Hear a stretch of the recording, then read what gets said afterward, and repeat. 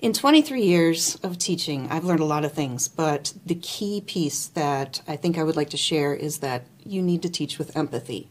We need to treat every student as a whole person, and they might be taking 18 credits, they might be working 30 hours a week, they might have a child, a parent they're taking care of. They might have just broken up with their girlfriend. They're not in a state to take a test or to learn.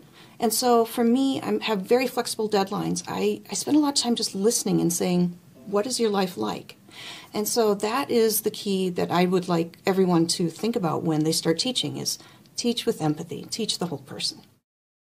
And I think it's really also really important to sort of gauge where students are emotionally in the classroom, and whether there are certain things that are happening either academically or in the world that cause specific types of stress for students in the classroom.